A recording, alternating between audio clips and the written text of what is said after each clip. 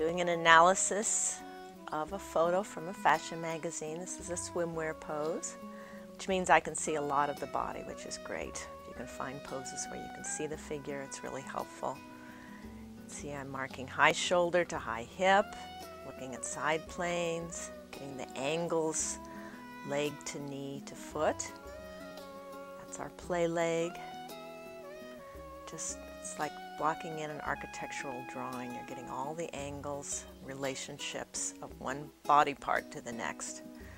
And really key, of course, is the center front line. It's important that I depict that accurately. Even the face, I want to know what angle the features are.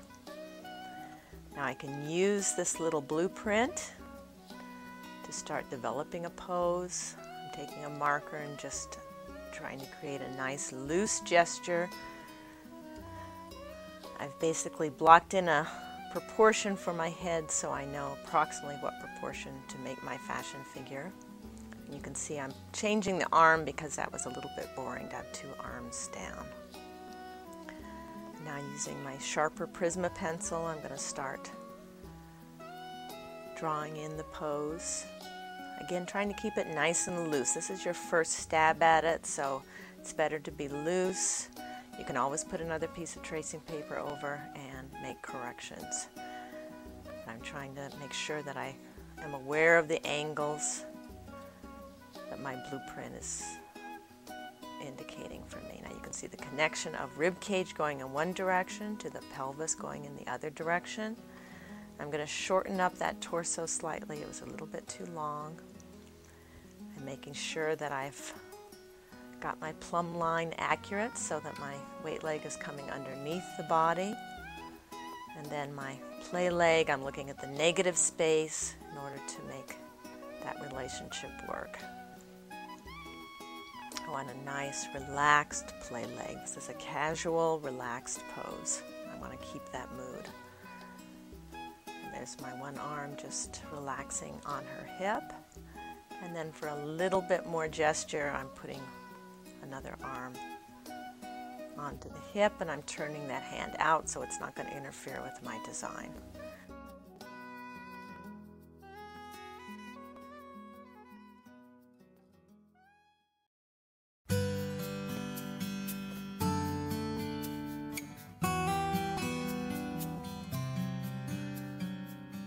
I'm using a front pose as a basis for developing a side pose. So I'll have the same proportions. It just helps me speed up because I already have the slant of the rib cage and the proportion of the rib cage. But I'm turning it now in space to the side. I'm going to create a little bit more contrast between my rib cage and pelvis. Of course, the pelvis is narrower from the side.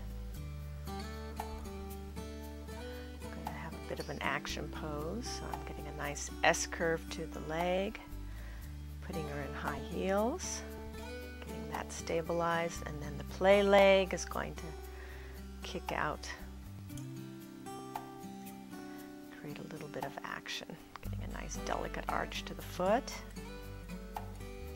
I can use my same arm pose, so that saves me some time. This is way to think of using one pose to quickly develop another if you're trying to create a group. Also remember that in presentations you want your figures to correspond to each other proportionately. Got my head tilted slightly up, so I'm aware of that as I block in my features. And creating my structure line, side plane.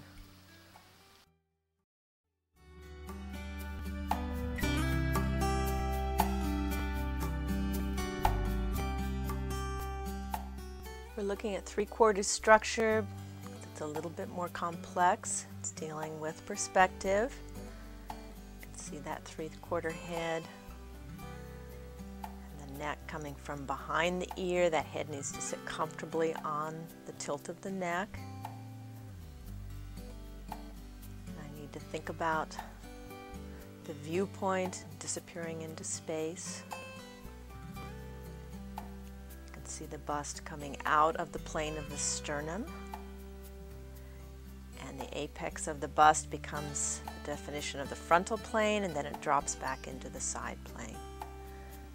You can see I'm always separating my rib cage, connecting with a stretched side of the waist to a compressed side of the waist into the tilt of the pelvis, and blocking out the side plane and the frontal plane, and the key line again is my center front. I need to make sure that that's accurately placed.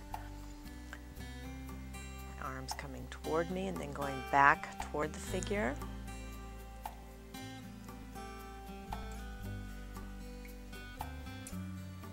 I'm just making sure that all my perspective is accurate. Now just putting quickly a swimsuit shape, tank suit on it. Aware with my neckline that it's more open on the side further away from me and more closed on the side close to me. And then the opposite is true on the bottom. It's more closed around the stomach and more open around the leg. These are important perspective issues that you need to address in this three-quarter pose.